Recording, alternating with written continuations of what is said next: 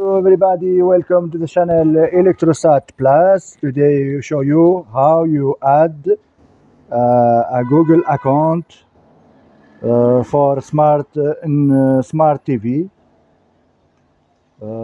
First time you go to application YouTube and you go in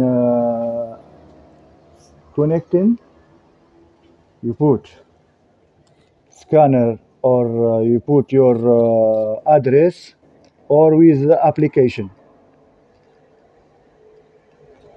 You put in with telecommand.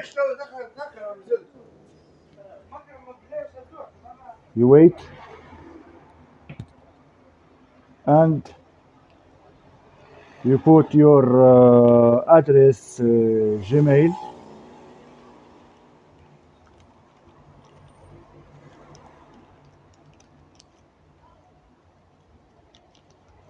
X H D G D